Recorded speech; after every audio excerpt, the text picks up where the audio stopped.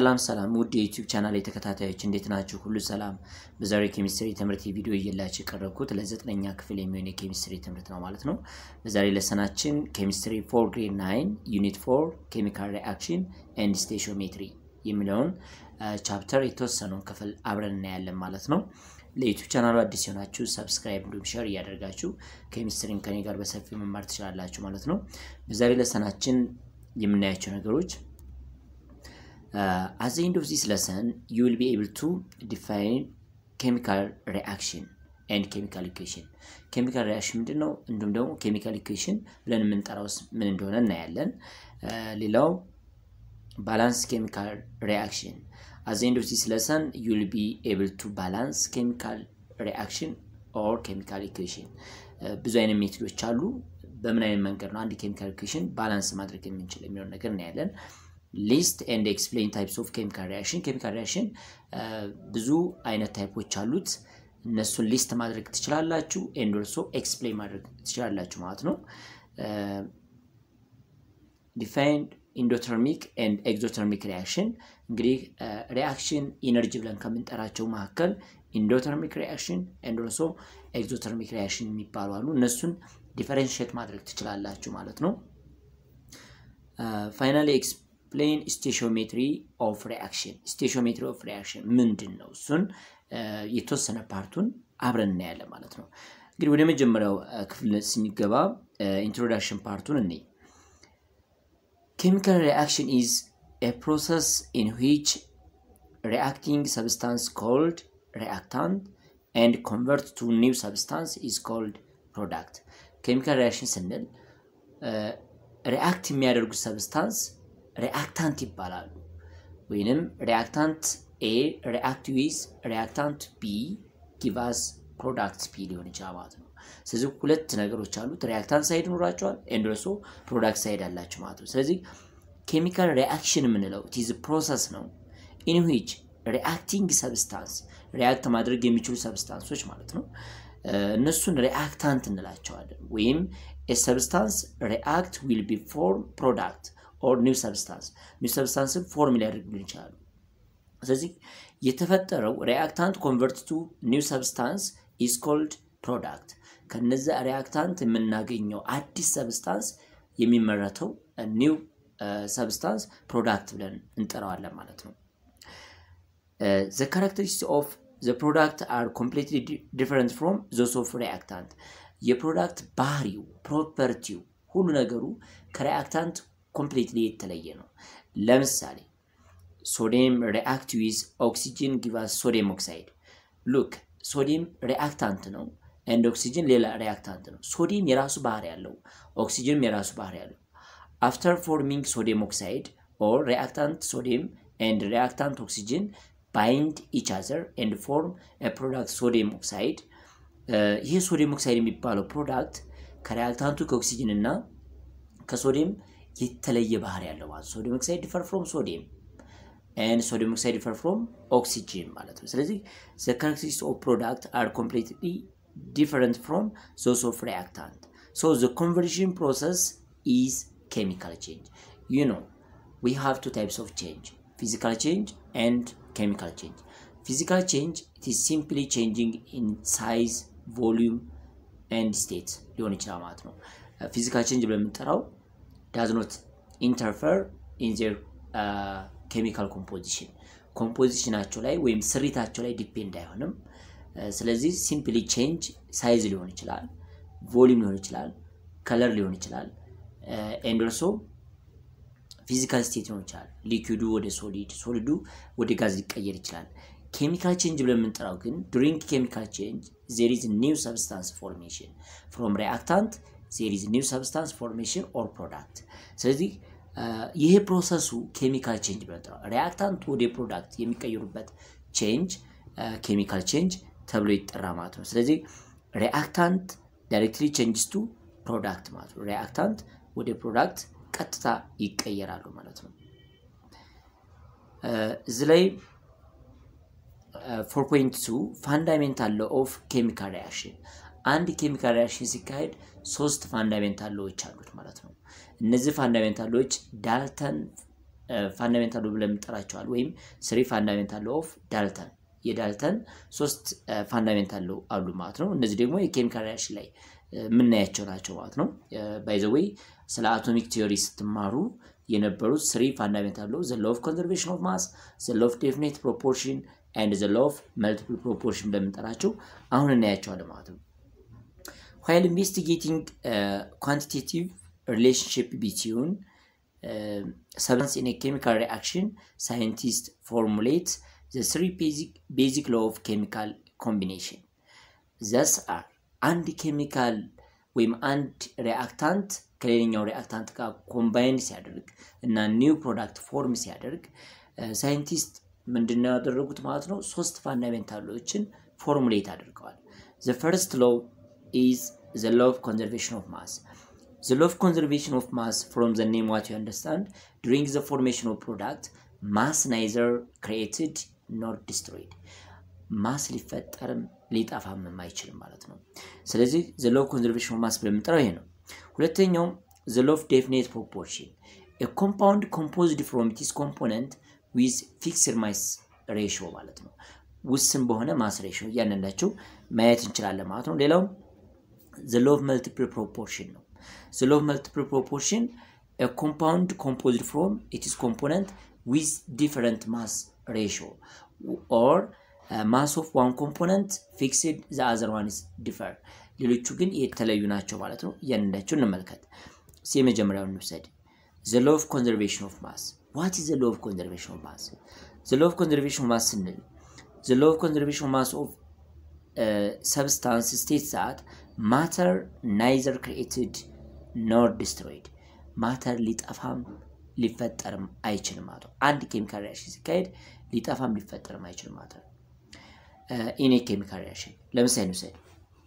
አንድ ነገር ላሳያችሁ እዚህ ላይ sodium react with oxygen give us sodium oxide look sodium here reactant ነው በሪአክታንት ሳይድ የሚገኝ ሶዲየም አተም ነው ኦክሲጅን ሌላ አተም ነው ወይም ኤሌመንታል ሞለኪል ነው እዚህ ላይ እንደምታዩት sodium oxide forms direct sodium oxide contains sodium atom or sodium ion and oxygen atom ይሄን ይዟ ማለት ነው ስለዚህ አንድ ኬሚካል ሪአክሽን ሲካሄድ ማስ neither created nor destroyed ነው ይሄን ሪአክሽን ባላንስ ብታደርጉት የኛው ባላንስ ብናደርግ it is 4 sodium አድርጉት ይሄን ባላንስ አድርጉት እቺኛው በሁለት ብታበዙት ማሱን ቶታሊ መመልከት እንችላለን እዚህ ላይ የሚኖረን የሶዲየም አተም ማስ አለ ማለት ነው it is 92 ግራም ነው የኦክሲጅን እዚህ ላይ ያላችሁ it is 32 ግራም ነው የዚህንም ሁለቱም ባንድ ብትደምሯቸው 92 + 32 ሪአክታንት ማስ ነው እዚህ ላይ ደግሞ ያለው ቶታሊ ብትወስዱ የሶዲየም 46 + የኦክሲጅን 16 ቶታሊ በሁለት ስታበዙት የነዚህን ሁለቱን ድምር ነው የሚሆነው ማለት ነው ስለዚህ 124 ነው ይሄኛው የሚመጣላችሁ ይሄም ድምሩ 124 ነው ማለት ነው ስለዚህ mass belongs to reactant which is equal to mass belongs to product ሁለቱ ኢኳል ናቸው ማለት ነው ይሄን አይነት ፕሪንሲፕል the law of conservation of mass ብለን እንጠራዋለን during a chemical reaction mass neither created nor destroyed ማለት ነው in other words the mass of reactant is exactly equal to the mass of product mass of reactant ከማስ ኦፍ ፕሮዳክቱ ጋር ኢኳል ነው ማለት ነው አይቀየርም ይሄን አይነት ስቴት ነው the law of conservation of mass ብለን እንጠራው within the limit of what experimental error ማለት ነው ብቻ experimental error ካልኖረ በስተቀር mass of reactant always which is equal to mass of product ማለት ነው ሌላው this law is also known as the law of indestructibility of matter ማለት ነው ስለዚህ ሌላኛ ትርጉሙ the law of conservation of mass ብለን እንጠራው the law of indestructibility of what matter ነው ማለት mass neither created nor destroyed ማለት ሌላኛ ትርጉም ይሄ ነው እስቲ አስተውሱ ዳልተን አቶሚክ ቲዮሪ ስናወራ አተም ምንድናቸው ማለት indivisible and indestructible ናቸው ማለት ስለዚህ ይሄም እንደዚህ ነው ነገር ማለት ነው ሌላኛው ሁለተኛው ፋንዳሜንታል ሎ ብለን እንጠራው the law of definite proportion the law of definite proportion ማለት ምን ማለት ነው ይህ ሎ ምን ማለት ነው the law of definite proportion states that a compound always contains the same element in the same proportion by mass ማለት ነው አንድ ኮምፓውንድ አንድ አይነት ኤሌመንት እንይዛለን ለምሳሌ water is a compound it contains hydrogen and oxygen ስለዚህ water ከሃይድሮጅን እና ከኦክሲጅን ነው ቢልድ የተደረገው ስለዚህ የሚይዘው የሃይድሮጅን መጠንና የኦክሲጅን መጠን always fixed ነው ማለት ነው ሊቀየር አይችልም በሌላ አነጋገር ማስ ኦፍ ኦክሲጅን እና ማስ ኦፍ ሃይድሮጅን የራሳቸው ፕሮፖርሽን አላቸው ከዛ ፕሮፖርሽን መቀየር አይችሉም water ለማግኘት ማለት ነው ስለዚህ this means that all pure sample of a compound have the same composition regardless of what the source of sample ማለት ነው አንድ አይነት ኮምፖዚሽን ሊኖራቸው this law is also known as what the law of constant composition law of constant composition ብለን እንጠራዋለን ማለት ነው የራሱ ኤግዛምፕል አለ ኤግዛምፕል ማየት እንችላለን for example a sample of water could be obtained different source such as from river the groundwater or ocean ሊሆን ይችላል ብዙ ነገር ይኖራል ግን ፎርሙላውን ስንወስድ water ምንድነው ያለው ማለት ነው ኦሪጂናል ሶርሱ ላይ ብትወስዱ ወይንም ፒውር water ብለን የምንጠራው ምን አለ ማለት ነው 11.2% ሃይድሮጅን አለው 88.8% ደግሞ ኦክሲጅን አለው ማለት በማሱ ማለት ነው ይሄን በያነጋገር እዚህ ላይ water ብትመለከቱ ማለት ነው ሃይድሮጅን ያን ሃይድሮጅን ማስ 1 ግራም ነው ሁለት ሃይድሮጅን ሲኖራችሁ 2 ግራም ነው ማለት ነው ስለዚህ ሃይድሮጅን ማሱ ስንት ነው ማለት ነው 2 ግራም ነው የኦክሲጅን ማስ ደግሞ 16 ግራም ነው ማለት ነው ስለዚህ ኦሌስ waterን ፎርም ለማድረግ ፒውር waterን ፎርም ለማድረግ የሚያስፈልገን 2 gram of hydrogen and what 16 gram of oxygen ነው ማለት ነው ከዚህ ፕሮፖርሽን ውጭ ሊሆን አይችልም ይሄን በፐርሰንት ሰሩት ሁለቱን ሲደምሯቸው 18 ይመጣላችኋል 2 divided by 18 ታደርጉ 11.2% ታገኛላችሁ እንዲሁም ደግሞ 16ን ለ18 ስታካፍሉት የምታገኙት 88.8% ባይማስ ነው ማለት ነው ይሄ ለወተር ኦልዌይስ የምንጠቀመው ፐርሰንቴጅ ነው ማለት ነው ስለዚህ ይሄን በዚህ አይነት መልኩ ማየት ይችላልላችሁ ማለት ነው this percentage represents the ratio of 1 to 8 ማለት ነው ይሄ ማለት 1 to 8 ስንል ሃይድሮጅን 2 ግራም አለ and oxygen 16 ግራም አለ ይሄን ዲቫይድ ባይ 2 ይሄም ዲቫይድ ባይ 2 ታደርጉት 1 gram of hydrogen ratio with what 8 gram of oxygen ነው ማለት ነው ስለዚህ 1 ratio 8 ነው ማለት ነው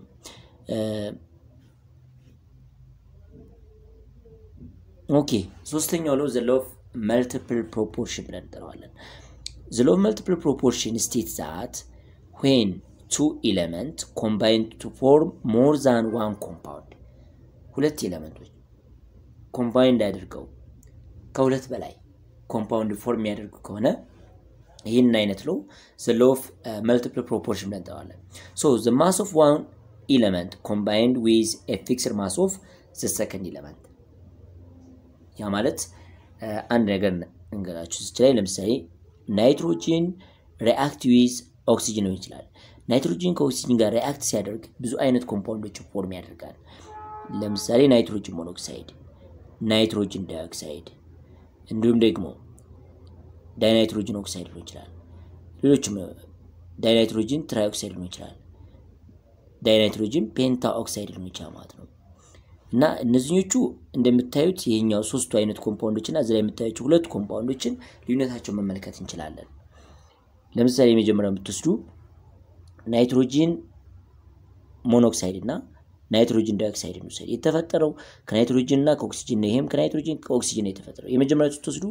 ያንድ ናይትሮጂን ማስ 14 ግራም ነው ያንድ ኦክሲጅን ማስ ደግሞ 16 ግራም ነው ስለዚህ ለዚህኛው ኮምፓውንድ 14 ሬሽዮ 16 ግራም ነው ለመጀመሪያ ለሁለተኛው ስመጡ ደግሞ 14 ሬሽዮ ዋት የኦክሲጅን 16 ነው በሁለት ስታበዙት 32 ማለት ነው so the first element ማሱ ኮንስታንት ነው but the second one is different ማለት ነው የሚታየ ሬሽዮ ይጠቀማል ማለት ነው ይሄንን አይነት ነው the law of multiple proportion ብለን እንጠራዋለን ማለት ነው ሁለተኛው ላይ የምታዩት laughing gas N2O and also dinitrogen trioxide እንዲሁም dinitrogen pentaoxide ስትወስዱ የመጀመሪያው ናይትሮጂን ማስ ቁጥሩ እንደምታዩት ፊክስድ ነው ማለት ነው ግን የኦክሲጅን ፕሮፖርሽኑ የተለያየ ነው ማለት ይሄንን አይነት ሎ ዘ ሎ ኦፍ መልቲፕል ፕሮፖርሽን ብለን እንጠራዋለን ማለት ነው Okay, this law can be illustrated by what? The two oxides of carbon. ለምሳሌ ካርበን ተወስዱ ካርበን ሞኖክሳይድ እና ካርበን ዳይኦክሳይድ ሁለቱም ልዩነታቸው ለምሳሌ የካርበን ማሱ 12 ነው አይቀየም ዋን ካርበን ነው ካርበን ዳይኦክሳይድ ላይም እንዲሁም ካርበን ሞኖክሳይድ ላይ ስታዩት ማለት ነው ሁለተኛው ላይ ስትመለከቱ ግን ሁለት ኦክሲጅን ነው ያለው ማለት ነው እንደዚህ አይነት ነው the law of multiple proportion ብለን እንጠራዋለን ማለት ነው ወደ ሌላኛው ርዕሳችን ስንመጣ chemical equation What is chemical equation? እንግዲህ chemical equation ስንል reactant እና productን ባንድ ያዘ ነው ግን ባላንስድ መሆን አለበት እናያለን chemical equation is a shorthand representation of what? Chemical reaction አንድን chemical reaction shortly represent የምናደርግበት መንገድ chemical equation ይባላል in terms of chemical symbol and formula በchemical symbol እና በፎርሙላ መልክ ነው ልንገልጸው የምንችለው ለምሳሌ sodium metal react with oxygen and form sodium oxide ብንባል ይሄ ረጅም ስቴትመንት ነው ይሄን ስቴትመንት በሲምቦል መልክ ስንገልጸው sodium plus oxygen አለች ስታስቀምጡት የኛው ለምሳሌ sodium plus oxygen give us what sodium oxide ይሄ ባላንስድ ካደረግነው በኋላ ምን ብለን እንጠራዋለን it is chemical equation ተብሎ ይጠራል ማለት ነው it contains reactant and also product ማለት ነው reactant እና product ባንድ ያዘ ማለት ነው ስለዚህ shorthand representation ነው in a chemical equation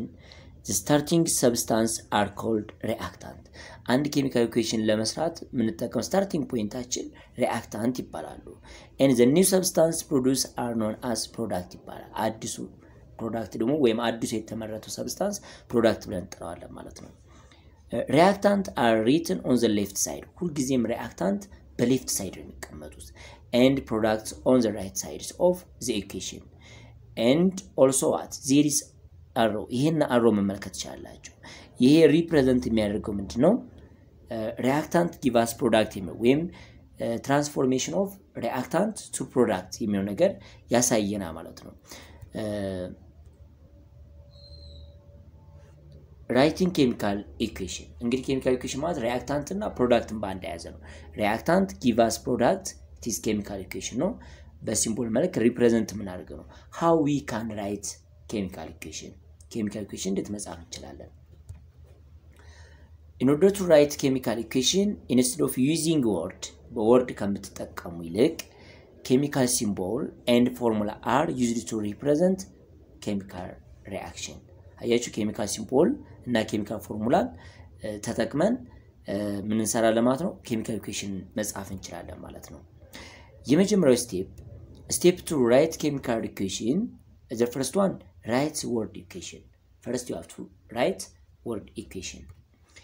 second step write the symbol and formula for reactant and product in the word equation ማለት ነው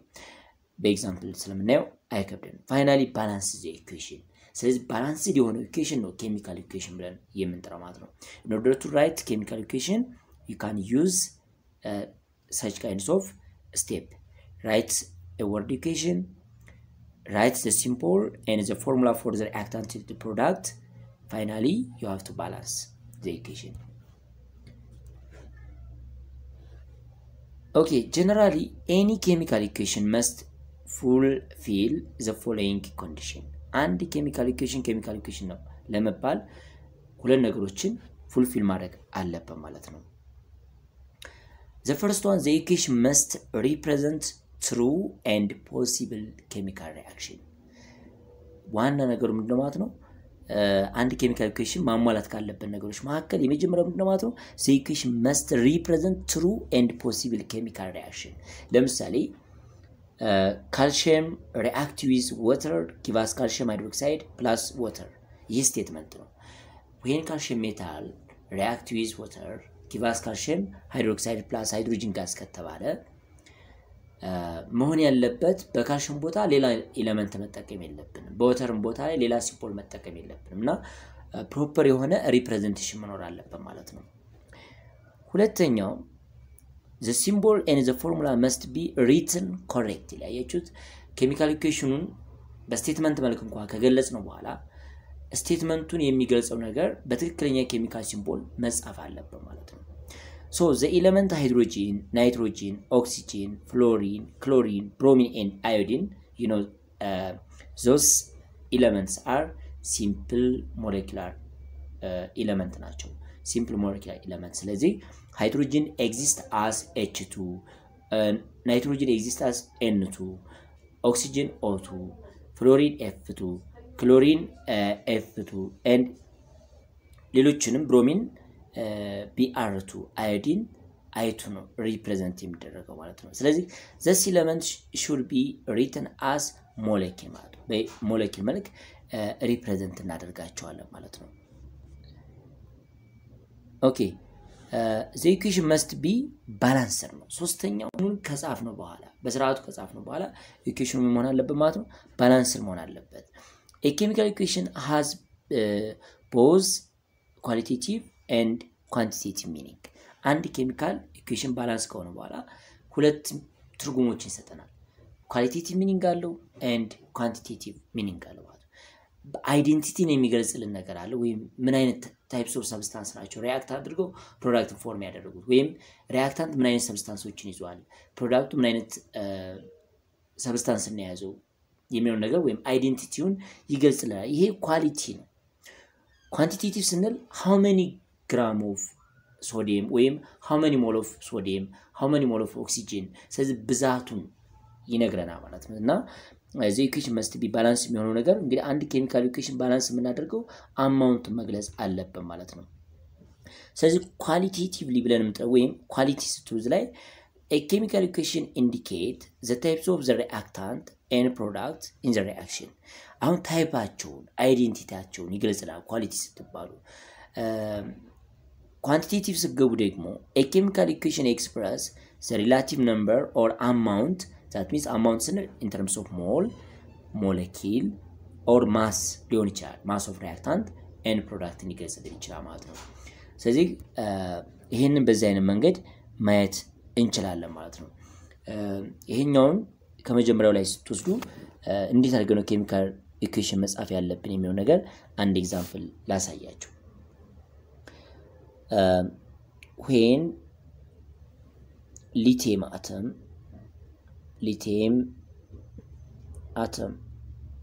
react with water give us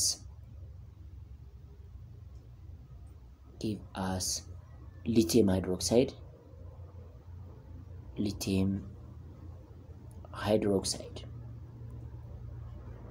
and what hydrogen gas ልትባሉ ይችላልላችሁ እና ይሄን ወደ ኬሚካል ኢኩዌሽን ሲቀየሩ ሊቲየምን ትጽፋላችሁ የመጀመሪያ ስቴፓችሁ ቦርድ መግለጽ ነው ሊቲየም react with በመደመር ነው የምትገልጹት ማለት ነው water ትባሉ water እንደዚህ ትጽፉታላችሁ give us what lithium hydroxide እንደነበረ lithium give us ማለት ይሄን አሮ ነው የምትጠቀሙት lithium hydroxide እንጽፋለሁ ማለት ነው lithium hydroxide ላለው ስለይ plus what hydrogen በዛ መልክ ገለጹት ፋይናሊ lithium ሲምቦል መጻፍ ነው lithium solid ነው ኤግዚስት የሚያደርገው lithium ሲምቦል ጽፋለሁ የወተርን H2O ጽፋለሁ ማለት ነው give us what ኖርማቱ lithium hydroxide እንደነበረ ነው ታስቀምጡት ብራኬት ያስፈልገውም plus what hydrogen gas ከዛ በኋላ ሶስተኛው ስቴፓችን ነው ይሄንን ሪአክሽን ባላንስ ማድረግ ነው ስለዚህ ባላንስድ ከሆነ በኋላ ነው ኬሚካል ኢኩዌሽን የሚባለው ማለት ነው ኦኬ ስለዚህ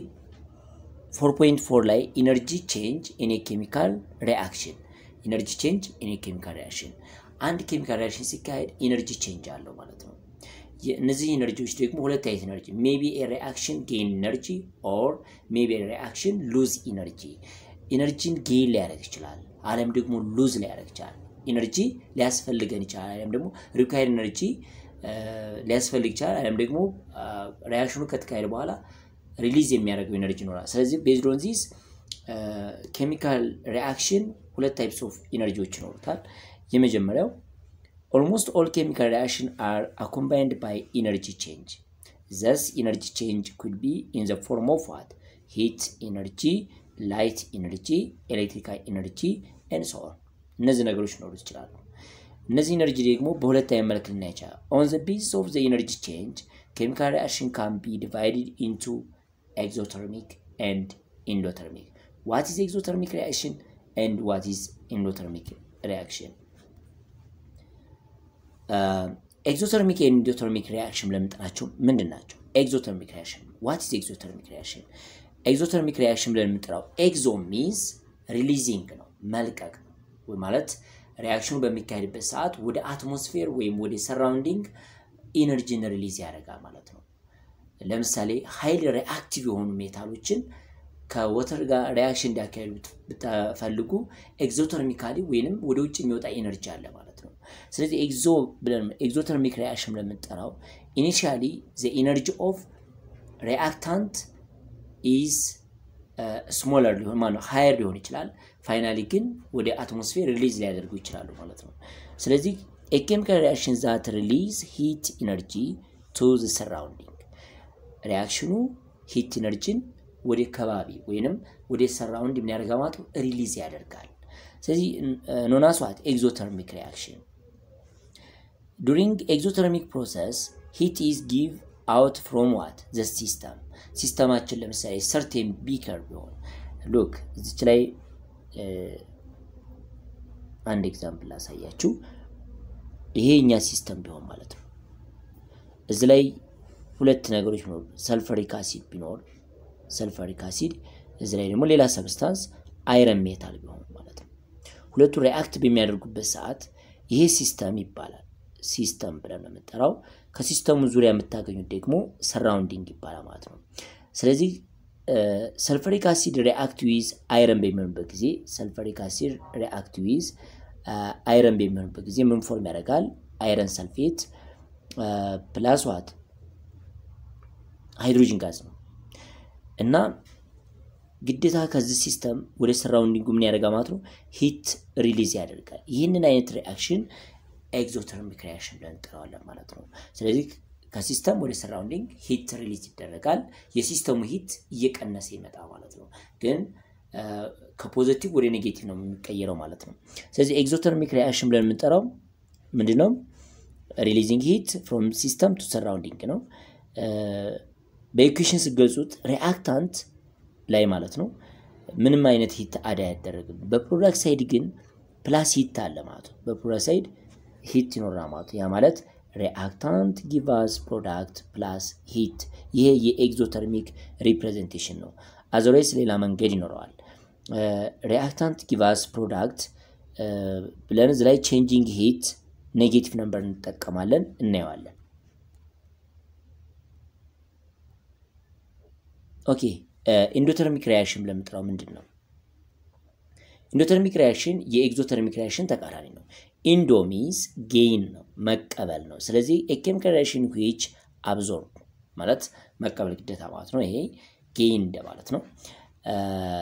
heat energy from what surrounding ከሰራውንዲንግ heat energy ምን ያደርጋል ማለት ነው ይቀበላል ለምሳሌ heating ማሞቅ የሆነ ነገር ለምሳሌ የሆነ ምግብ ለማብሰል ቢፈልጉ ሂት ታደርጋላችሁ ያን አይነት ፕሮሰስ ኢንዶተርሚክ ሪአክሽን ብለን እንጠራዋለን it is known as an endothermic reaction during endothermic process heat flow into the system from surrounding ከሰራውንዲንግ ወደ ሲስተማችን ሂት እንደረጋው ማለት ነው ፍሎ ያደርጋል ለምሳሌ ይሄኛ ሲስተም ከሆነ from surrounding ምን ይኖራል ማለት ነው ሂት ይኖራል ማለት ነው from surround heat gain ያደርጋል ማለት ነው ይሄን አይነት ፕሮሰስ endothermic process ብለን እንጠራዋለን ማለት ነው በኢኩዌሽን ሲገልጹት ሪአክታንት አለ ሪአክታንት gain heat እነሱ ሂት gain ያደርጋሉ ወይም አብዞርብ ያደርጋሉ ፕሮዳክት ሳይድ ላይ ግን ምንድነው ማለት ነው ምንም አይነት ሂት አይኖርም ማለት ነው ስለዚህ በዚህ አይነት መልክ endothermic ብለን እንጠራዋለን ማለት ነው the amount of heat energy liberated or absorbed by a chemical reaction is called heat of reaction amount of heat released or absorbed by reaction ምን ተብሎ ይጠራል ማለት ነው heat of reaction ብለን እንጠራዋለን ወይም change in enthalpy ተብሎ ይጠራል ማለት ነው በፎርሙላ ስንገልጸው heat of reaction ይችኛቱ heat of reaction change in H ወይም ኢታልፊ ትባላለች heat of product minus heat of reactant ነው for endothermic እና exothermic ሲጠሩ endothermic and also what exothermic እንመልከት ብትሉ for endothermic reaction heat of product less than heat of reactant less than heat of product ነው ይህ ማለት heat of product minus heat of reactant ዛደርጉ change in H ወይም heat of reaction greater than 0 ይሆናል ማለት ነው for exothermic reaction heat of reactant greater than heat of product ነው ስለዚህ በዚህ ምክንያት heat of product minus heat of reactant ታደርጉ changing heat less than 0 ወይም ኔጌቲቭ ይሆናል ማለት ነው ለዚህ አይነት መልክ ትገልጿቸዋላችሁ ማለት ነው እና ያለን ግራፍም አለው የራሱን የቻለ ግራፍ ይኖራል ማለት ነው it is symbolized as what change in H enthalpy of reaction ማለት ነው it is unit expressed in kilojoule ነው በጁል ነው የሚገለጸው kilojoule per mole እንገልጸዋለን ማለት ነው the change in enthalpy is the difference between the energy of or the heat of what product minus what reactant ነው ወይም